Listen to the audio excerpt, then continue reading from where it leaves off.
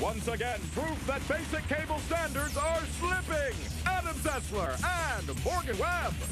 Slipping fast. Welcome back to X-Play's Can't Hardly Wait special. Ooh, we're showing you the games that will rock your world in 2005. And then we're showing you what to play until they come out. And what episode of X-Play would be complete without a Final Fantasy game? I am assuming that's a sarcastic and rhetorical question. A sad one. Square announced Final Fantasy XII at E3.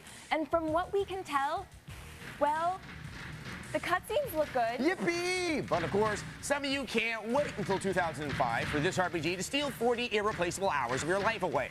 That's why we have Final Fantasy XI Online, Which can steal thousands of hours of your life away right now. Here's our review.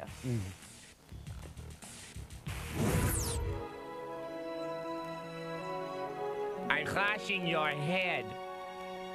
Final Fantasy XI marks a major departure for the Final Fantasy series. After 10 single-player RPGs, Square-Enix has struck out into the massively multiplayer realm.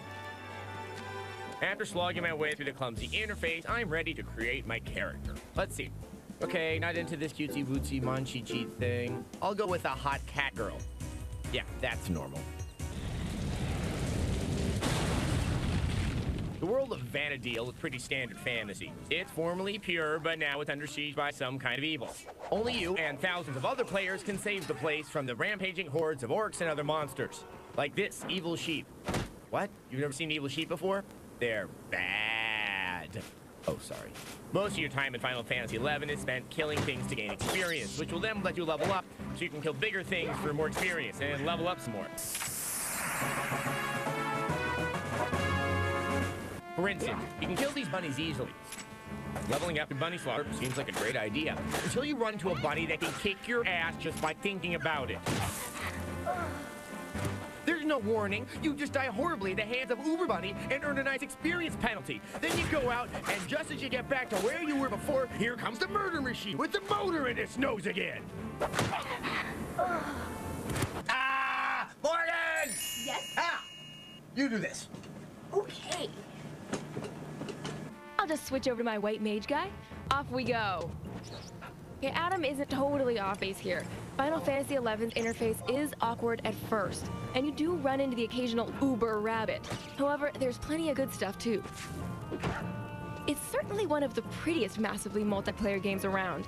The environments are incredibly detailed, and just wandering aimlessly is a treat. The character selection is slightly limited in the number of faces you can choose, so expect to see a lot of identical people around. Thankfully, the jobs and abilities you can earn are anything but limited. You start out with a main job, like warrior, white mage, and that kind of thing. Later, you can add on a sub-job, which lets you earn the abilities of another class. Final Fantasy XI encourages you to experiment with this. Switching jobs carries no penalty, and the game even rewards you for it eventually. You'll also notice a lot of Japanese players around. Final Fantasy XI has been online for a while in Japan. Not only is the game stable and smooth, but most people are experienced and really nice and helpful. See, if Adam would actually talk to people, he might enjoy this more. If you're not into the massively multiplayer thing, Final Fantasy XI probably isn't gonna change your mind. But fans of this kind of game will find a lot to love here. Chalk up Final Fantasy XI as a 4 out of 5, bunnies and all. Well, I just lost 3 minutes of my life. Adam hates this series because it takes its mythology seriously and gives millions of gamers a sense of emotional resonance. No, I've had more resonance watching an episode of Magnum P.I.